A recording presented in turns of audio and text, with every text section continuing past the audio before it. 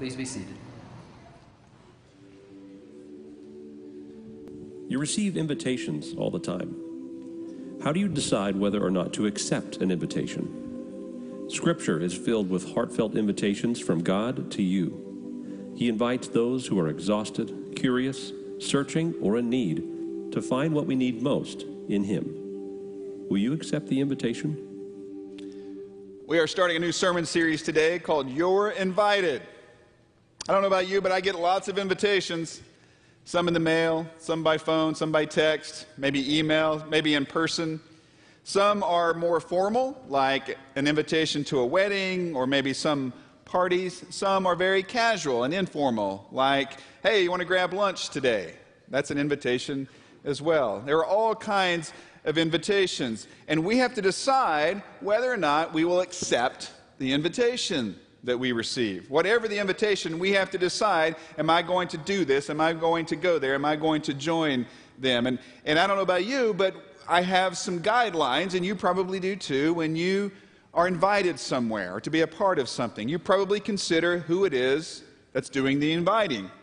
Is it a family member? Is it a friend? Is it a coworker? Is it someone you're trying to impress? Is it a girl you like? You know, who is inviting, and how close are you to that person? What kind of relationship do you have? Probably you also consider what it is that you're invited to do or where you're invited to be, the nature of the event or the nature of the occasion that you're being invited to. Is that something that you want to do? Is it something that you like to do? Is it something that you've always wanted to do, or just something that, maybe I'll do it? And then you probably also look at your schedule and think, can I do it? Can I fit it into my schedule? Am I busy? Do I have something else going on? And so there are probably lots of factors that come into play when someone extends an invitation to you, and you have to decide whether or not you're going to accept that invitation. It seems recently I have been getting a lot of invitations in the mail. Invitations not just to weddings and other things like that. That's great. But invitations to change my insurance company, or invitation to take out a loan with a company, or an invitation to go and listen to a very brief presentation that will either save me millions or make me millions. And so sometimes I see these invitations in my mailbox and I look at them and, man, this is a nice envelope. It's like cardstock. It's fancy stuff. Maybe some gold embossed letters. You're invited. And then I look more closely and it says, to Randy Roper or current resident. I think, I thought they cared about me. I thought this was personal. What they're saying is, Randy, we want you to come, but if you don't live there, you can't come. Anybody with a pulse who lives at that address, let them come. That's fine. So I usually just throw those right in the trash. I don't even open them. If they say, or current resident, I just throw it right in the trash. Well, the Bible is full of invitations from God to you. All kinds of invitations. And some of them are very direct, very straightforward. When Jesus says, come to me, all you who are weary and burdened, and I will give you rest. It is a very easily understood invitation. But there are some invitations that are a little bit more subtle, you might say. Seeing Jesus eat with people that society said were sinners, and then Jesus being judged for that and criticized for that. And Jesus saying, wait, do the healthy need a doctor? I have come to seek and to save the lost. And embedded in that narrative is an invitation to all of us, no matter who we are, no matter what we've done, no matter how bad we think our past is, to have a place at the table with Jesus. Jesus fellowships with us. He invites us into relationship with Him. Some of the invitations in Scripture are what we might consider directives or commands. And yet, even when God commands something, He doesn't force us, does He? He doesn't strong-arm us. He doesn't coerce us. You see, that's the nature of freedom. That's the nature of love. It doesn't force. And yet, Jesus and God throughout Scripture make appeals to us, pleas to us, invitations to us. And so here's the question. How do you decide whether or not you accept an invitation from God? How do you decide whether you say, yes, God, I received this invitation and I'm with you. Count me in. I will be there. Here's my RSVP. I'm in. You probably have some of the same factors that come into play. Who is it that's doing the inviting? Well, it's God. Well, how close do I feel to God? How closely connected am I to God? What is the nature of my relationship with God? Or maybe it's, what is it exactly He's inviting me to do or to be or to take part in? Is that something that I want to do? Is that something that appeals to me? And then also, well, let me check my schedule, God. I'm a pretty busy person. I got a lot of things going on, so let me see if I can fit prayer into my schedule. Let me see if I can fit whatever you're inviting me to into my plan. When Jesus says, take up your cross and come and follow me, it is an invitation to die to self. And we're going to talk about that one later in the series. An invitation to die to self. And how many times do we look at our calendars and look at our schedules and go, well, yeah, I'm pretty busy today. Tomorrow I can't die to self. The next day, yeah, God, I pretty much have no room to die to self because I'm too busy living for self. So I want you to wrestle throughout this series with how do you decide whether or not you accept an invitation from God. The nature of the invitation, the one who's making the invitation, your schedule, your priorities. And one of the purposes of this series we're calling You're Invited is for you to see where God wants you to be and how God wants you to be, and for that matter, who God wants you to be. Some of the invitations we will look at, they will confront you. Others will comfort you. Some will challenge you, and some, I hope, will affirm and validate you. But all of them will invite you into a closer walk with Christ. Will you accept God's invitation? Like we do every time we start a sermon series, we have our Discovery Bible Study bookmarks. The actual bookmarks are out in the lobby. You can grab those. It's also online, a PDF version. If you want to read along with this sermon series, either before or after each sermon, or even better than that, if you want to open up God's Word with someone and use the text that we're using for this series to go through these very simple yet deeply profound questions about who God is and who we are and what the message, the truth of Scripture is for our lives. I would encourage you to do that. Maybe someone in your family, someone in your home, someone in your Bible class, maybe someone at work, maybe a neighbor. Invite them to open up God's Word and use that as a wonderful resource and tool for that to happen. Our first invitation that we're going to look at in this series, you might call it a double invitation or a reverse invitation or a double reverse invitation. Solomon has built the temple. It's time for God to inhabit the temple of God. And so he invites God into the temple, and God comes into the temple, and yet he also has an invitation for Solomon and his people. If you have a Bible, you might look at 2 Chronicles chapter 6, chapter 7. We're going to be in chapter 6 and chapter 7. 2 Chronicles, it's in the Old Testament. It's around the 12th or 13th book in your Bible if you're somewhat new to the Bible, or you can just scroll on your device until you get to 2 Chronicles. 2 Chronicles chapter 6. Sometimes it's helpful to have the text there in front of you because we won't be able to cover every single verse. Solomon, as I said, has built this grand and glorious temple in Jerusalem for God. It was the vision of his father and the predecessor of himself as king of Israel, David. But God allowed Solomon to build this temple, and so Solomon has finished the temple. This is going to be a place where God will dwell among his people. This temple is going to be the intersection between heaven and earth, a place where people can come and make sacrifices and offerings to God and worship to God, a place where they can encounter a holy God. It is going to be the house of God. And so Solomon is dedicating the temple to the name of the Lord and inviting God into the temple. To do that, he gathers the people, especially the leaders of the Israelite nation, and he dedicates the temple. We're going to pick it up in chapter 6, verse 4. Praise be to the Lord, the God of Israel, who with his hands has fulfilled what he promised with his mouth. By the way, notice all of the different body parts that are talked about when it comes to God, who has done this with his hands, fulfilled what he's promised with his mouth to my father David. For he said, since the day I brought my people out of Egypt, I have not chosen a city in any tribe of Israel to have a temple built, so that my name might be there, nor have I chosen anyone to be ruler over my people Israel. But now I have chosen Jerusalem for my name to be there, and I have chosen David to rule my people Israel. Solomon says, God, your house, the one that you've been looking forward to, the one that you worked through David to plant this seed, this idea that really came in many ways from David, it has been completed. And it's time for you to dwell among your people. This is going to be a house dedicated to your name, Solomon says. That word name is used time and time again in this text. In verses 4 through 11, I know you probably can't read that text. There's not a chance I can read that with my eyes. But maybe you can at least see the yellow words there.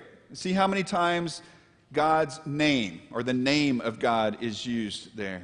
That is significant, I think. You see, a good name gives credibility to something. That's why companies will give millions of dollars to well-known people and celebrities and athletes to use their name, to borrow their name, to put their name on their product or service. A good name means something. This is going to be the house that belongs to Yahweh God. His name will be on the door. It's his house. Names are also very personal, aren't they? This is God's house. It belongs to him. This isn't for any current resident. This is personal. This is for God himself. And God wants this personal connection with his people. Just as Solomon and Israel want a personal connection with God, God desires that with his people. So Solomon says, this temple is for your name. Not just any deity, not just any God, the one and only God, your name, the name that is above all names. I think name is also used here as an extension of God, of God's character. God himself, obviously, is not going to pull up in a U-Haul next to the temple and start unloading boxes into the temple.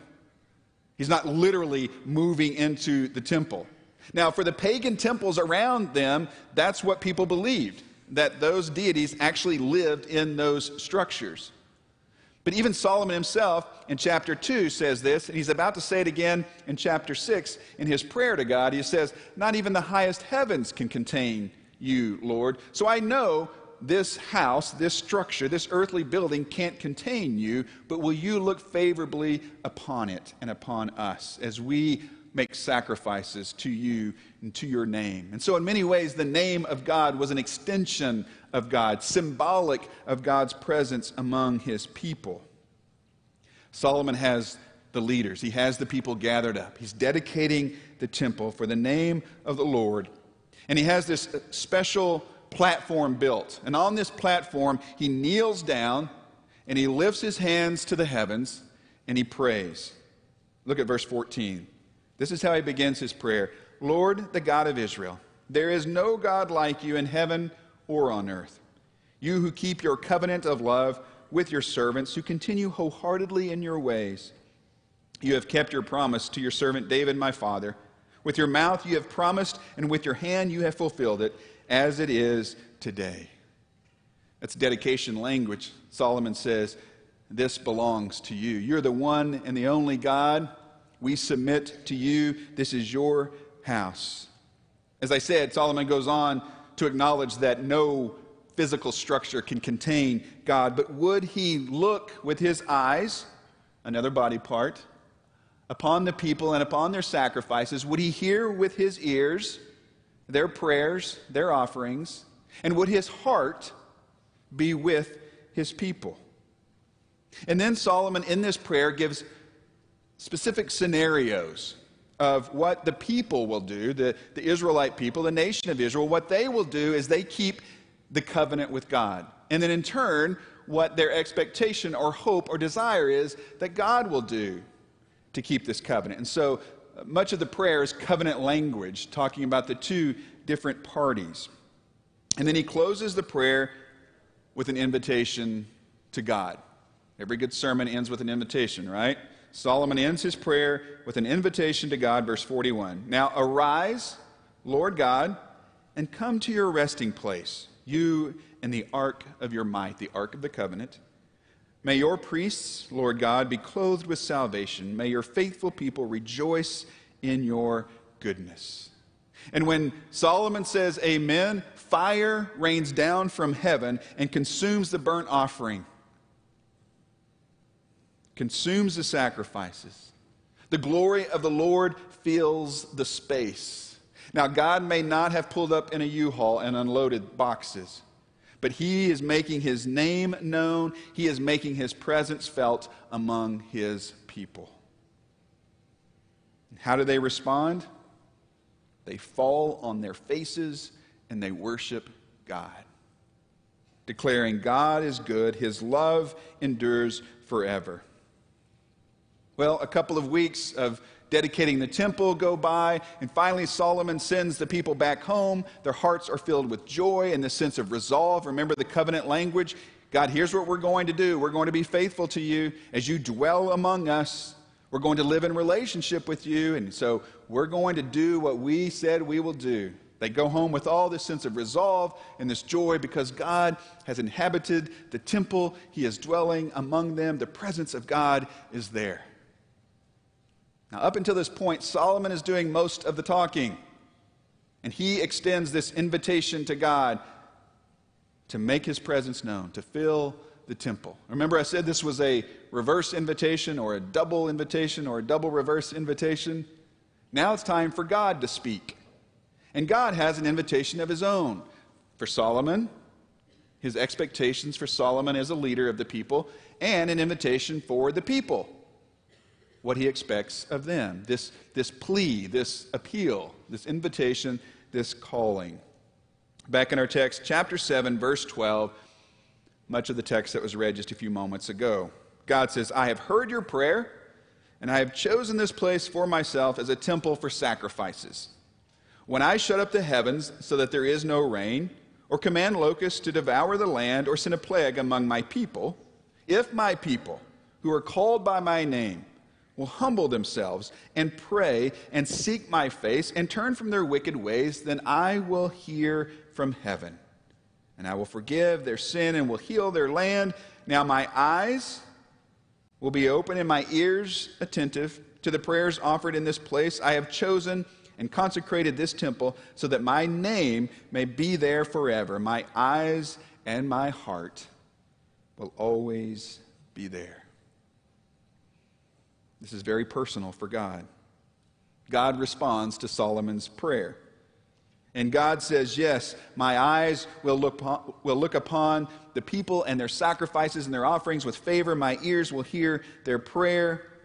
Those who are called by my name will make these offerings, and I will approve. But that's not where it stops.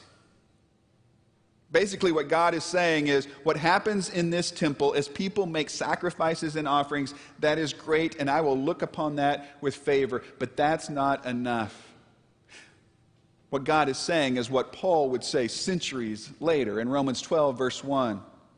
When he talks about our spiritual act of worship and service, if you know that verse, you know what he says. He says, offer what? Your bodies. Offer your bodies as a living sacrifice. This is your spiritual act of worship. God says to Solomon and his people, that's great that you're going to make sacrifices in my house, but I want more. I want your lives to be a sacrifice. Well, what does that mean? What do you mean you want our lives to be a sacrifice? Well, he tells us. Verse 14, that well-known scripture.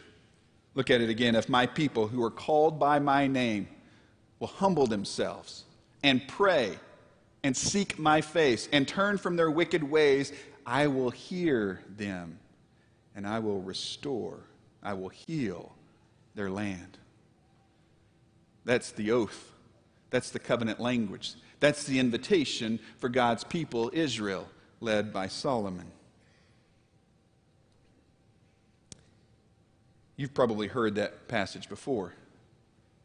I got to tell you, I've heard this passage plucked out of its original context and applied to a modern-day nation such as the U.S.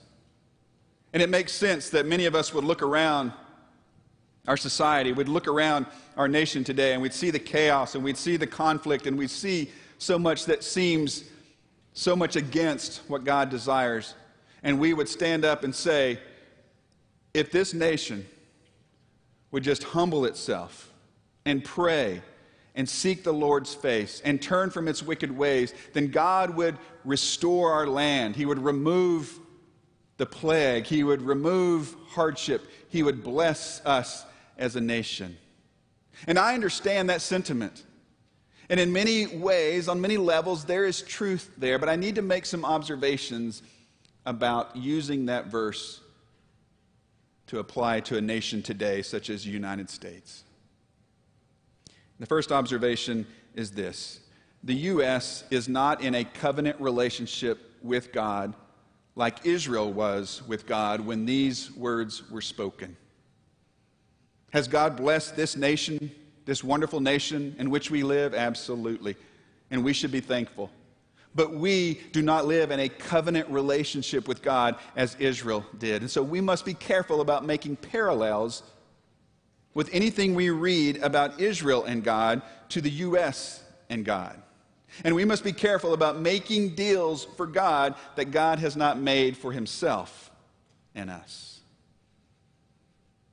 The second observation is this, and please hear me well. So often when I hear something like this used, it is accompanied with this desire to go back to the good old days, to go back to our Christian roots, to go back and restore the Christian foundation on which this nation was built. And I understand that. And I, for one, like you, I'm sure, am so thankful for the religious freedom on which our nation was established, that we don't have a national religion that we must conform to. That is a blessing.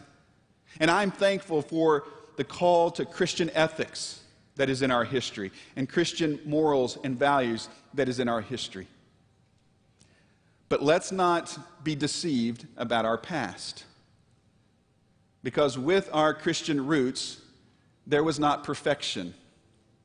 Our Christian foundation as a nation has some cracks in it, some major cracks in it. For example, the mistreatment and the oppression of other people, namely slavery. And people who were doing this, some of our forefathers, some who wore the name Christian, were doing these things and sometimes even justifying it with Scripture. Mistreatment of others, the oppression of others in any form, does not represent the heart of Christ. It does not represent the values of the kingdom of God. And so rather than looking back and wanting this idealized version of our history to be restored, why don't we look forward? Why don't we look forward to something better? Something different. Why don't we learn from our past and be thankful for the good things, but learn from the past, and let's talk about the future. And let's talk about what God can do and will do. And let's talk about a nation or a family or a congregation or a community or an organization that more closely represents the heart of Christ and the values of the kingdom moving toward the kingdom of heaven.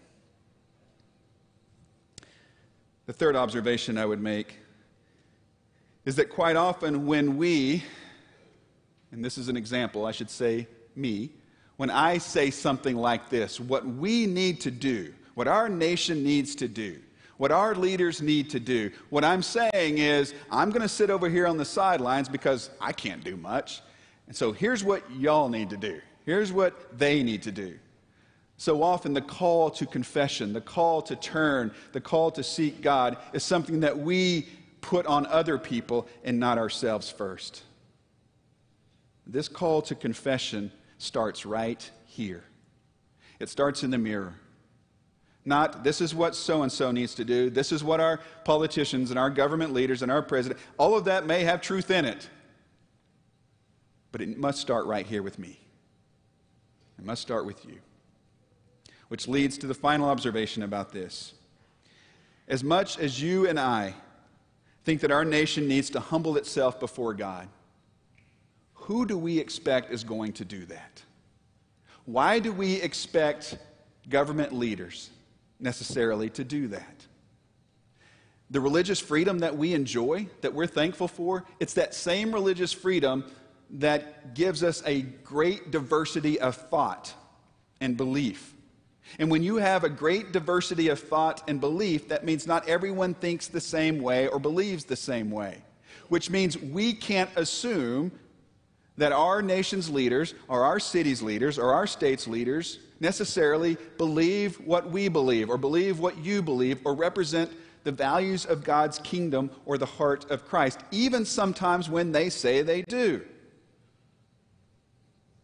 So why would we assume for a spiritual revolution to be started by and led by people who may or may not subscribe to the values of God's true kingdom?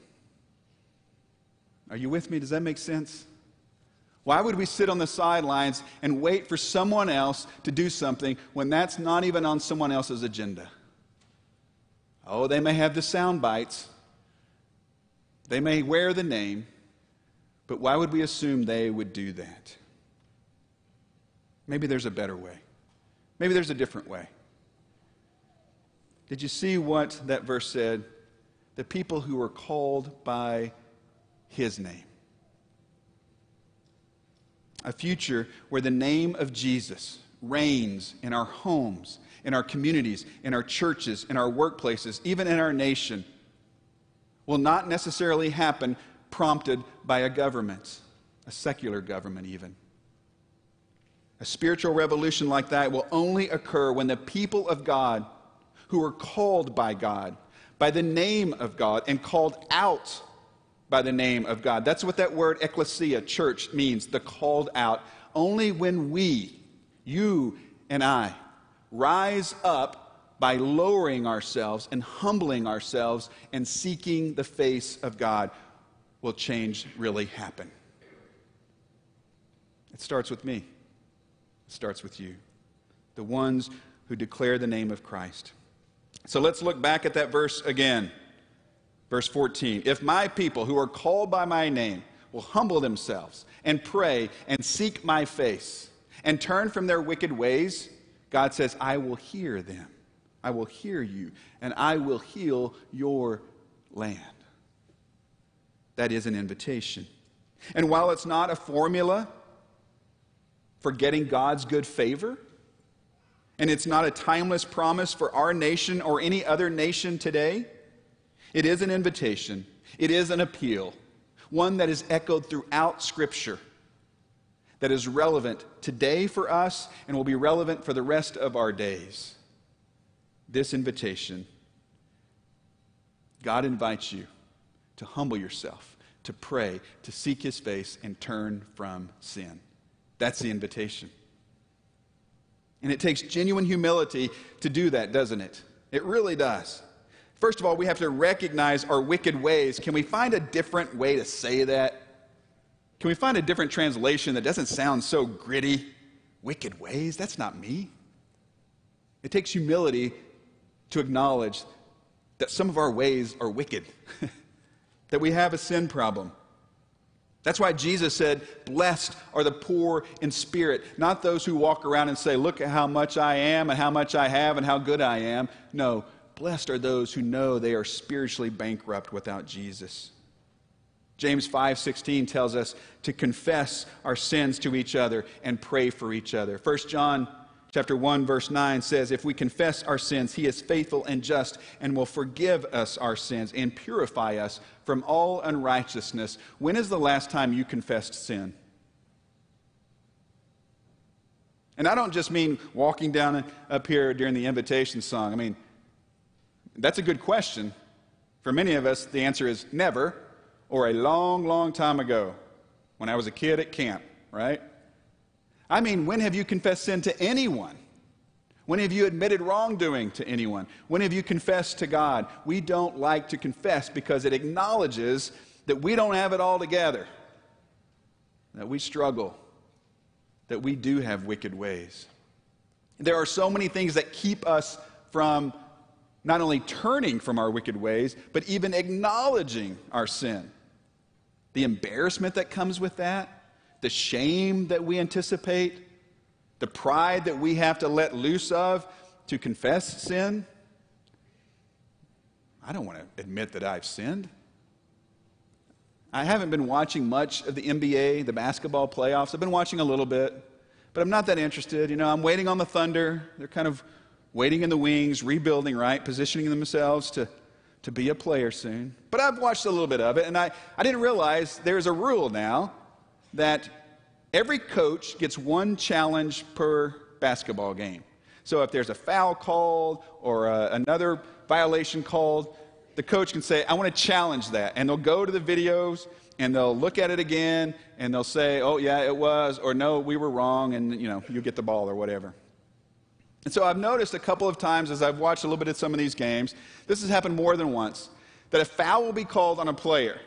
When the foul is called on the player, you get this overreaction of, I didn't foul him. Every player, they never foul. They never admit that they foul. I didn't foul him. There's no way I made contact with him. And what do? They go over to their coach, and they point to the screen, and they say, you need to challenge that. I didn't foul him. And sometimes, for whatever reason, the coach listens to the player. You didn't foul him? Okay, I'm sure you never foul anybody. Let's challenge that. And the coach will challenge it. And so they'll stop the game. The referees will go over to the monitors, and they'll look at it, and they'll put their headphones on. They're talking to somebody. I don't know who they're talking to. They're talking to somebody. They're watching the monitor. And while they're doing that, they're showing the replay at home. And you get to watch it. And you say, yeah, there it is. He hit his hand right there. Clearly, he made contact. So the referees come back after watching the monitors, and they say, yep, it was a foul. Guy gets to shoot free throws. Let's move on. And I always wonder, what's the coach think in that moment? I want them to show the coach's face right when the refs say that. And I want him to look at that player. He's going, why did I listen to you? We all knew that was a foul. And I think sometimes that's how we are with sin. I didn't sin. I'm above sin. I don't sin. Challenge that. If someone says to you that you did or said something that hurt them, what's your first reaction? Mine is to defend myself. Well, either I didn't do that, or I didn't mean that, or, you must have some mistake. Let's go to the tape and let's look and see. Let's review that. Or if the Holy Spirit begins to convict you that there is sin in your life, it's so easy just to brush it off and ignore it, isn't it? That's not serious. That's not me. That wasn't a foul. God says, turn from your wicked ways. Before you can turn from your wicked ways, you have to acknowledge your wicked ways. But it's not just acknowledge, it is turn, and that is repentance. Maybe you've heard before that repentance means not just a change of mind, it means a change of heart and a change of direction. Repentance says, here's what I'm doing, and God, I'm really sorry for it, but now I'm moving this way instead of that way. I am turning away from that sin. By the power of the Holy Spirit in me, I'm going to move away from that sin. That's repentance. True repentance is change. That's what it means to turn from your wicked ways. Paul said in Acts 26, verse 20, that repentance is demonstrated by our words. Is that what he says? God, I'm so sorry. I'm so sorry that I did that. That's needed. Confession is needed. But what does Paul say? He said it's demonstrated. Repentance, true repentance, is demonstrated by our deeds, by our actions. Turn from your wicked ways. So let's wrap up. Here's the invitation. Let's just boil it down. God invites you to seek his face. Do you remember all the personal language used? God's eyes, his ears, his heart, his hands, his face. Personal language. That's not by accident. What God says is, I want to have an intimate personal relationship with you. To seek the face of God means to know God and be known by God. Isn't that an invitation worth accepting? To know God and be known by God?